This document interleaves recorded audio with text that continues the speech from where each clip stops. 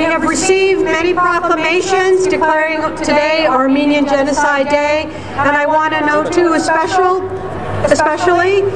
we received one from New York City Mayor Michael Bloomberg, who writes, "Now therefore I, Michael R. Bloomberg, Mayor of the City of New York, in honor of those who lost their lives during the Armenian Genocide, do hereby proclaim Sunday, May 1st, 2011, in the City of New York as Armenian Commemoration Day."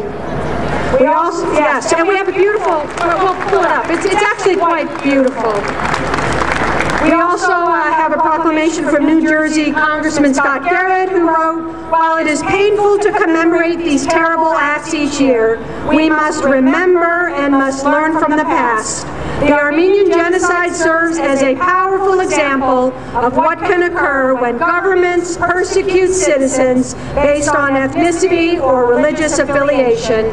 Tragically, the forces of injustice and hate still exist in the world today."